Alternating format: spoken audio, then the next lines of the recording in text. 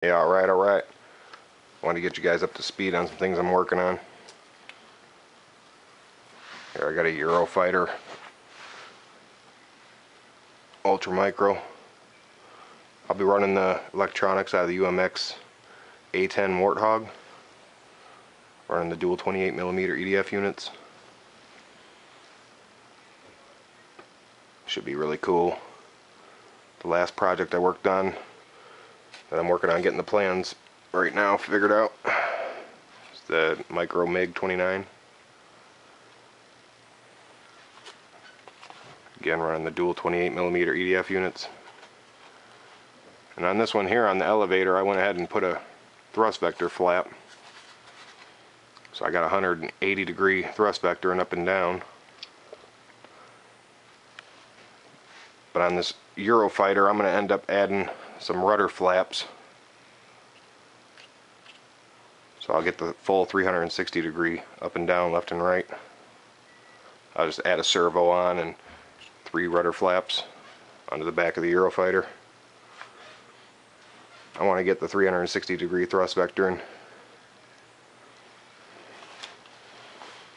Here I got working on the plans for the MiG-29 right now.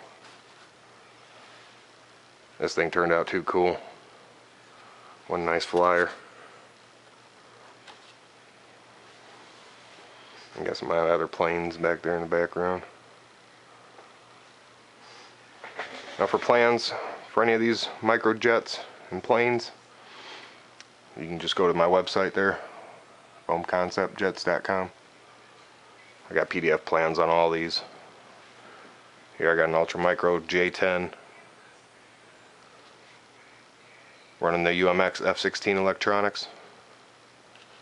Thing is cool. Got thrust vector and flaps on the back.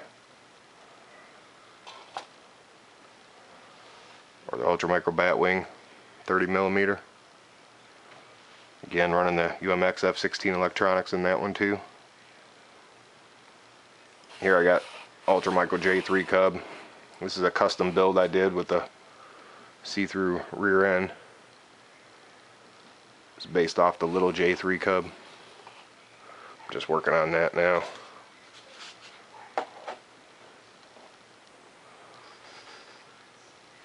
Alright, just wanted to show you the Euro Fighter.